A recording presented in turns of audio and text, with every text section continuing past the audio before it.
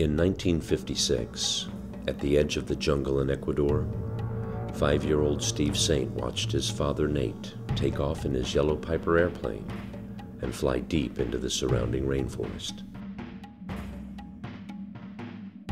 Nate, along with fellow missionaries Jim Elliott, Roger Udarian, Ed McCulley, and Pete Fleming, were attempting to reach the Waodani, a Stone Age tribe of savage Indians who were known for killing anyone that entered their territory.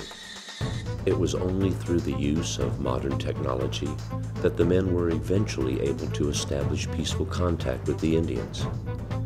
After weeks of effort, the 5 missionaries finally met face to face with the violent tribe. However, years of hatred and distrust of outsiders would turn the encounter deadly. 2 days after their first and only peaceful meeting, all 5 men were brutally speared to death, and Nate's airplane was torn to pieces. Soon after, Rachel Saint and Elizabeth Elliott, sister and wife to the slain men, went in to live with the tribe. Within 2 years, the killings had virtually ceased. At age 13, Steve Saint was baptized in the very river where his father was killed, by the very same men who had done the killing. In 1994, Steve, having become a successful businessman with a wife and 4 children, traveled to Ecuador to meet with the Waodani, whom he now considered family. The tribe, having become increasingly dependent on Western missionaries for help and aid, wanted to learn how to become more self-sufficient. They asked Steve if he would teach them himself. Out of that initial request for help, the concept for Itec was born. When the Waodani asked me to help them, I wanted to say no, because I couldn't imagine what I could do for them that more capable missionaries hadn't already done. But Dawa, who's my tribal grandmother, scolded me and said they weren't asking me to be a missionary to them. They wanted me to live with them as family, to help protect them from outsiders who they saw were dominating more and more of their lives. What they wanted me to teach them was the medicine thing, as they called it, and the tooth thing and the airplane thing. But when I pointed out that all of these things were already available through missionaries in the area, they quickly responded that all the missionaries lived in other places and weren't always available when there was a need. Then as I explained to them that there weren't enough missionaries to provide all of these services to them in the way that they wanted, I realized finally what they were really asking. They wanted me to teach them to do the things that missionaries had been doing for them for years, so that they wouldn't be completely dependent on outsiders and so that they could take care of their own people's needs. Itec, the Indigenous Peoples Technology and Education Center, was started to help train Indigenous believers to become meaningful participants in the Great Commission. When you give a man a fish, you feed him for only a day, and you make him dependent upon you for food. The heart of Itec is not simply to give, but to train men to fish, and thereby feed them for a lifetime. During one visit to a Waodani village, I noticed that their nice church building needed maintenance. When I asked several of the men why they didn't fix it, they said to me, "Waingunyonko, akano kiimba." God's house?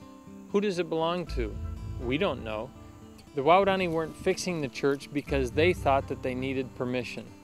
They hadn't built it, they hadn't paid for it, so they reasonably concluded it wasn't theirs. I began to understand their dilemma. See, when well-meaning Christians with good intentions decided to help the Waodani by building them a nice church building, the message that the Waodani heard was that the church buildings that they knew how to build, with split bamboo floors and thatched roofs, weren't acceptable, so they quit. They concluded that only foreigners were able to build proper God's houses, so foreigners should build all of them. The Waodani reasoned that when outsiders decided that they needed more God's houses, they, the outsiders, would come and build more. Missionary efforts in the 20th century have had an incredible impact on the world. But many of those good-natured endeavors have hindered the ability of the Indigenous Church to share the joy of Jesus Christ with its own people. It is our greatest desire at Itec not to make Indigenous believers dependent on Western help and aid, as the Waodani were at one point, but to empower them to become self-propagating, self-governing, and self-supporting. In its efforts to win the world for God, Christianity has often made spectators out of the very people it sought to reach. It is our goal to bring those Indigenous believers out of the stands and onto the playing field of the Great Commission. A dentist came to me and asked if I would fly him in to see the Waodani so that he could fix their teeth. I agreed, but only on condition that he was willing to train them to do what he was doing. It turned out, however, that his idea of training was to let them hold his instruments while he did the work. But when I stopped by later to see how things were going, the dentist said to me, "Hey, I thought you told me that nobody here knows how to drill teeth." And I said, "They don't. I've known these people all my life, and all they know how to do is to pull teeth." But he interrupted me and said, "Wait a minute, I've been a dentist for 20 years, and somebody here knows how to drill teeth." I took a break to get some lemonade earlier, and when I came back, this girl, and he pointed to one of the young ladies, her teeth had been drilled by somebody who knew what they were doing. And when I asked around, Tementa, one of the Christian elders, had a sheepish grin on his face. So I asked him if he had done it. He told me, "I saw that the doctoro had already given her the shot, so I thought, what could it hurt?" So I did it. Tementa, a Waodani friend with no formal education, had actually learned how to drill a tooth simply by watching somebody else do it. Just because Indigenous people are low-tech doesn't mean that they're low IQ. They can learn how to do these things. They just need the right training and the right tools to do it. Just as Steve's father used an airplane and a radio to take the gospel to the Waodani, so too can Indigenous believers use modern technology to take the good news to their own people. However, the enormous cost and complexity of such technology makes it a nearly impossible option for the Indigenous Church.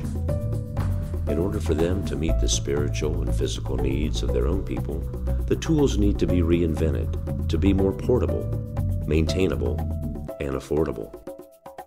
Itec seeks to take complicated tools and methods and reinvent them for uncomplicated people, placing Indigenous believers on the front line of world missions.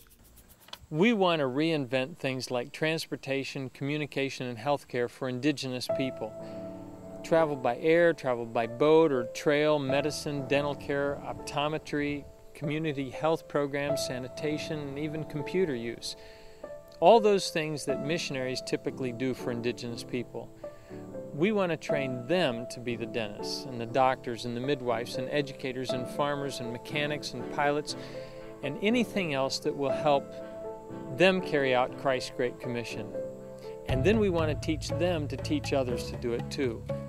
Missions is like running a relay race.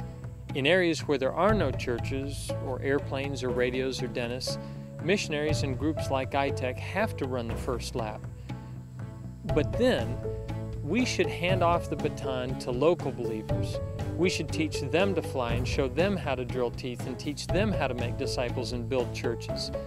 Then it won't be missions trying to finish the race for them, but it'll be Indigenous believers themselves who will cross the finish line.